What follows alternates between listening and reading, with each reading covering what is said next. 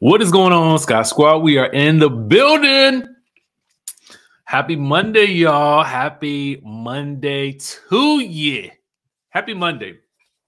Listen. We got some things to talk about. It's our little midday meltdown in the evening. Okay. For those of you guys who are new here for our midday meltdown in the evening, we tend to do this real nice and easy, okay? If you're looking for the drive-by tea, go on ahead and catch our earlier video where we get right down into the nitty-gritty. But right now, we about to do our little thing. You know what I'm saying? And our little thing is we do a little meet and greet beforehand. You know what I'm saying? We're going to put your location down in the chatterization so I can hype you up real quick. You know what I mean? We want to know who we talking to. We want to know who our people are and where they watching from. And we're going to get into a little bit of tea. You know what I'm saying? Just a little bit. You know, just a little bit of Lipton. You know what I'm saying? A little bit of chaga. You know, that's what the people drinking now. They're drinking the chaga, you know, the mushrooms and things, okay? Not to be confused with the psychedelics.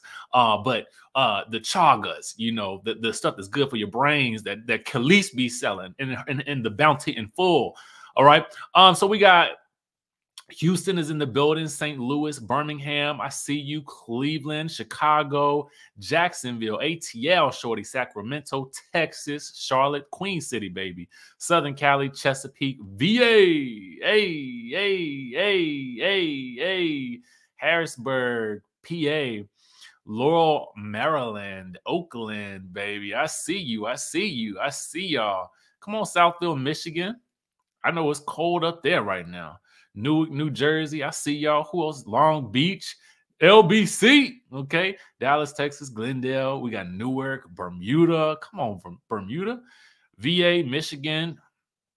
Come on, Richmond, Virginia. Suitland, Maryland. Oakland up in this thing. Horn Lake, I see you. Atlanta, Phoenix, Glen Burnie. Come on now. Come on, Harlem. Come on, Harlem. Boston, strong. Boston, baby. St. Louis, New Orleans. Yes, come on through New Orleans. Japan. Tuscaloosa. New Orleans. I see you, baby. I see you. Come on, Texas. Oh, it's warm up there today. It's like it was warm down here today, too. Philly in the building. Bowie, come on through. Come on through, Brandon. Hey, new subscriber. We see you. Welcome to the squad. Welcome to the squad. All right, y'all. So listen, now that we got a couple of intros out of the way, we got to talk about two main things right now before we dive into the magic that is Monday Night Television. You know what I'm saying? And by Monday Night Television, I mean Basketball Wives is back, baby. But before we get into the Basketball Wives, let's talk about a former basketball wife that is making her way back onto the screens. Oh, yes, I am talking about Miss Evelyn Lozada. Come on, D. Turner with your Beyonce code, okay? I'm still waiting on mine, but that's another story for another day. So we got Evelyn Lozada, we got Tamar Braxton, we got Nivea, and we got the host, Holly Robinson Pete, and her husband, okay? So we got a lot of things going on with this new show, Queen's Court. Now, this show is a Peacock original, so it's going to be on the streaming service Peacock. Now, I got to be honest with y'all. I got to be real, for real. Peacock is on the come up, okay? Peacock is on the come up. Let me just say it like that. Now, I know a lot of y'all don't mess with Miss Lozada, okay? Especially after, you know, the tragic ending that she suffered on Basketball Wives at her own hands. However, I'm interested in seeing her in a different format. You know what I'm saying? You know, for Tamar and Evelyn, we're so used to seeing them in conflict that we may sometimes forget how actually funny each of these ladies can actually be when they are at their best on reality television. And so Also, I think to make this show even livelier is the addition of Nivea. And for me, Peacock again is on the come up because I would not have anticipated for them to go with this show. I'm just gonna let you all know that now. So big ups to NBC Universal and Peacock, um, because I think that this is a big, bold move in the right direction in terms of highlighting and spotlighting reality television and people of color for this particular franchise and this particular show. I think it's dope. I think it's new. I think it's fresh. I think it's original. And I think it is exactly the type of content that we have been looking for because so many of us are so tired of the same housewives formula. Don't get me wrong, we still love it, but you know, it's the let's go out to eat, have some drinks, talk about each other, who can we take down, who got the best reads, have a big event, somebody's going to out somebody else's husband for something like that, and who we going to take down, who did what in they past 13 years ago that we can bring out now and talk about, and then have a round robin ponderosa about who in whose business. You know what I'm saying? And don't get me wrong, we still love that type of entertainment, but we also need variety. Okay, we need variety. And so for me to see a show like this is like, okay, something fresh, something new, something different. You know what I'm saying? And again, listen, Evelyn Lozada may not be your cup of tea because I see some people in the comments, and I understand that. But for me, as a reviewer of television shows and a lover of reality television, it's my job to cover shows that I feel like are going to be on the cutting edge and that could have the potential to be great. Whether I like what a person has done or not, that doesn't always necessarily mean that I don't need to review the show. Sometimes I will and sometimes I won't. Let me just put it like that. It just depends on how I feel about it. But for this one, I'm gonna review it. I think I'm gonna at least check it out, right? Because it's got three major names from the reality TV space that have had an impact on reality TV culture. And so I'm interested to see what they bring. Let me read you guys the synopsis, okay? Now, the synopsis reads that Holly Robinson Pete and Rodney Pete introduced the leads, aka Tamar, Evelyn, and Nivea, to their 21 potential matches. So they're love matches, right? And all three of the stars' past relationships have been heavily documented in the media. So Evelyn explains in the clip, as individual women, all of us have experienced very public relationships. And then Tamar says, it's really hard for me to let my guard down, but it's kind of time to take the brakes down. Now, the trailer kind of gives a lot of romantic drama, okay? And it shows the women bonding with one another. And the show's description says, love and happiness aren't always a guarantee for many women in the public eye. Finding a man who can handle her success, fame, and fortune can make things even more complicated because you know that these ladies have had some interesting relationships, from Tamar and Vince to I forgot what was the other guy's name that she was dating with the locks. What was Tamar's ex's name with the locks? David. Okay, David. And then you had Evelyn with Chad and Carl, and then you had Nivea with the Dream. Okay, so and Lil Wayne. It was Lil Wayne, right? She dated Lil Wayne, right? I think it was Lil Wayne. So you got that going on. Lots of past drama. So can these ladies find love and happiness right now? That's the question. That is the question. All right. I'm interested. We're gonna get there was another little thing out there. So let me give you guys the actual description. It says with Queen's Court, mega producer Will Packer. So this is a Will Packer production. Brings together 3 famous single women for an epic new dating series starring Tamar Braxton, Evelyn Nivea'S, and Nivea.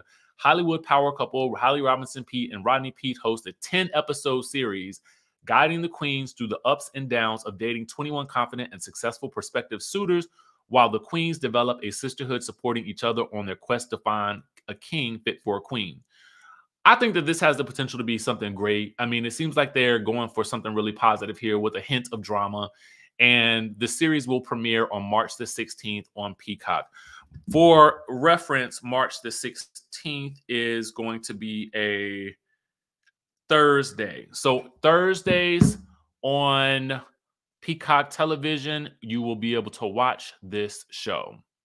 Now, let's move on because I need to know how many of you in the chat will be watching Basketball Wives tonight. Okay, tonight. How many will be watching a basketball show, the Basketball Wives show tonight? I know I will. Okay.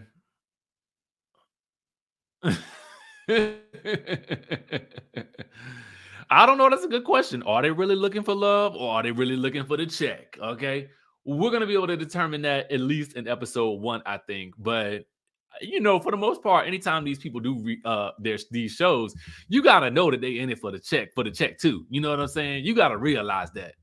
But who knows? I mean, Cynthia Bailey found love on a TV show. I mean, and it did not work, but she did find it. Okay. She did. For a while. Okay. She did for a while. I'm sure she's gonna find love again. Cause you know, it's Cynthia Bailey. It's Cynthia Bailey. Now, what else is going on? Okay. What else is going on? Yeah, Cynthia. Okay. Joy, it was a good reference. It was. Everybody, love is not meant. Every relationship ain't meant to last. Okay. Every relationship ain't meant to last. But sometimes the relationship is good for today. Sometimes it's good for today. Okay. Now, Basketball Wives. So we're gonna find out in tonight's episode of Basketball Wives exactly what happened between Brooke and her husband. Okay.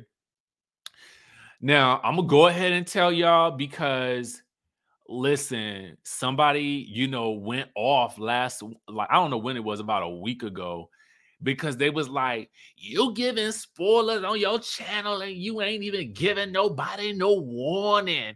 I don't want to be spoiled. Okay. I was like, well, fine. I ain't gonna spoil you no more anyway. How about that? Anyway, spoiler alert for those who don't like it. Okay. I mean, get on my everlasting nerves. I tell you, they be so picky, you know, they can't just enjoy the tea for what it is. Just enjoy, just sip on it. White folks can't just be happy sometimes, you know, just a little joy snatcher. That's all they are. They just be joy snatching, just running around, snatching joy, just snatching it, you know, snatch the cat, right? Now, thank you, Lexi. Okay, I want to spoil you. You know what I'm saying? Let me spoil you. Okay. Let me pay for your hotel room. Or not. Okay. Come on, them legs. Right, Joy. You decide if you want to watch. There you go. Happy birthday, K Unique. Right. I don't think they go here no more. RP, I don't think they go here no more. I think they left. I don't think they're coming back. Now, Woo! I get tickled with y'all.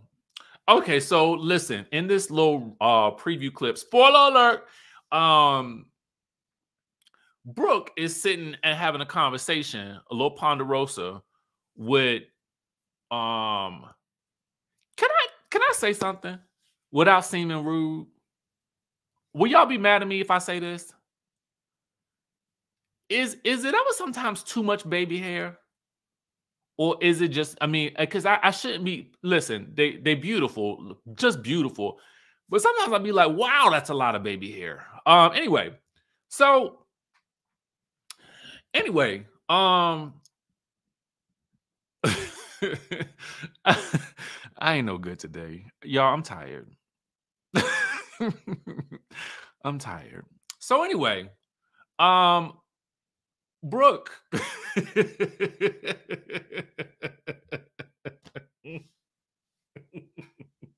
It's a daughter.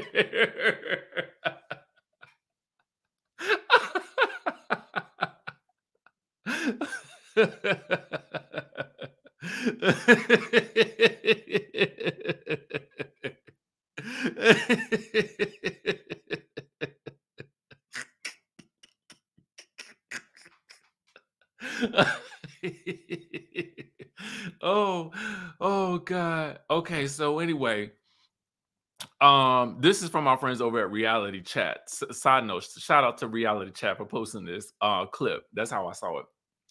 But back to baby hairs. So anyway, Brooke is having a ponderosa with the ladies, and she lets them know, "Hey, girls, it's it's a wrap for me and my husband." Okay. D Turner, get up in that spin class. I went to the gym today and then had to leave because I thought I had an emergency.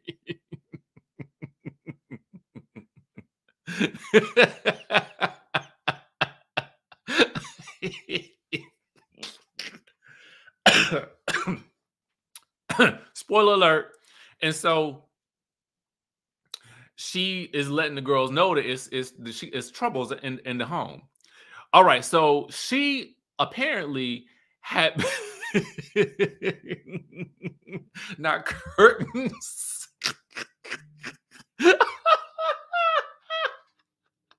Wanda still looked like a winding road there, and their faces the mountain. Oh God, listen. But the winding road is on a beautiful canvas. Okay, it's on a beautiful face. It is. It's on beautiful faces. I just be like, what is happening?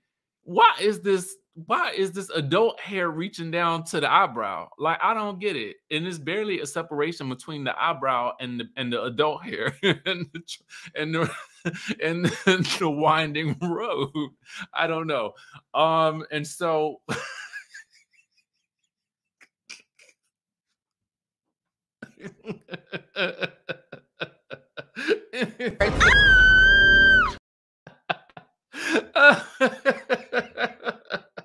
oh God.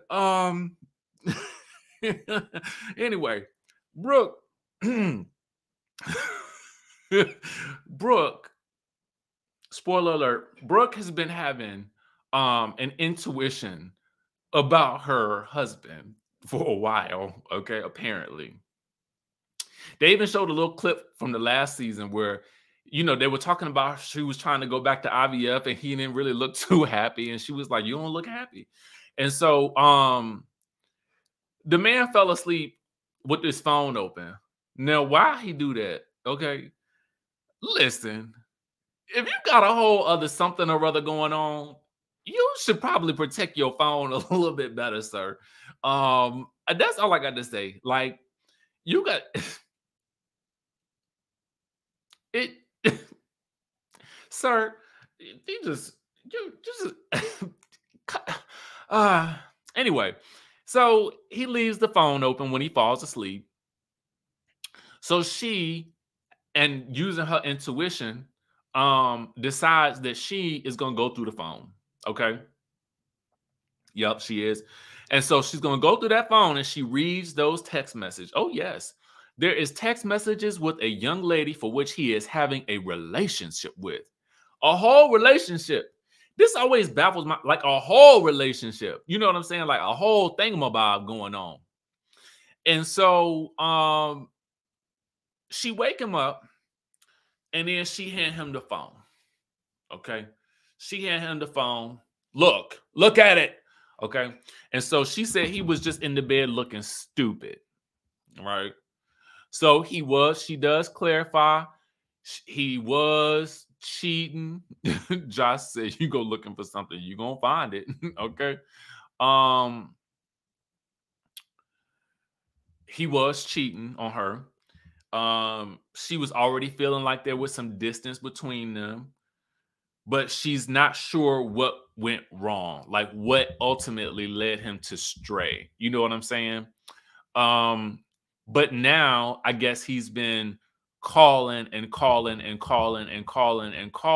nauseum, and I don't think she answered the phone. So Brandy and British of the Winding City Roads, they ask her, well, girl, what you gonna do? What you gonna do? What you gonna do? You know, as any good friends would do, you know, what you gonna do, girl?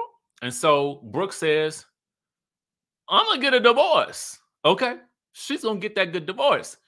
Cause she say her kids are grown. And so she does not have the time or the strength or the energy to be dealing with no scrub that don't know what he wants. Cause he's calling and trying to get her back. Okay. So we're going to see how all of this plays out tonight in tonight's episode. So I do hope that you guys, and we're talking about Brooke for those of you guys who were not, who might have missed it, and not Brandy and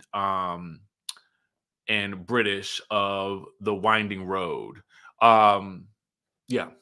So they're just there for moral support for her.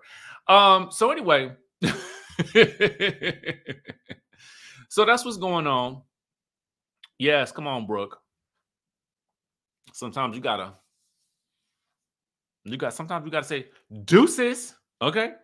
I don't blame it either. You know, I mean, I don't know. Like it would, you know, I don't know. I guess it depends on. I don't ever like to tell people what to do about, okay, your spouse cheated on you. I don't have no judgment about it, because if you choose to stay, I understand it, because, you know, you get into a long-term relationship with somebody and y'all have things that you have built together. That's not easy to walk away from. But it sounds to me like they might not have had all that much together at that point anyway. So if she had already been feeling like the distance, and she had been feeling like, in her intuition, like something was wrong, I mean, it makes more sense for her to get out of this situation, because ain't nobody got time for that. Especially if he carrying on, and got a whole other relationship.